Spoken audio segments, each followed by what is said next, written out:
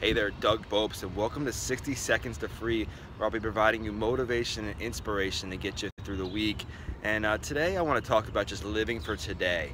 I think a lot of times we go through our lives and we worry about what we did yesterday, we worry about what's going on tomorrow or next month or next year from now, instead of just focusing on today. What kind of things are you telling yourself today to make you get better for tomorrow? What kind of people are you hanging out with today to make sure that you're getting better for tomorrow? What kind of things are you doing to make sure that you're getting better for tomorrow?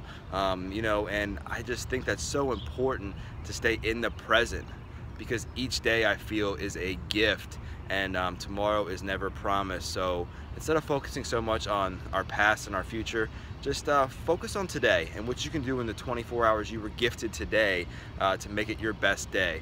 And I hope that resonates with you.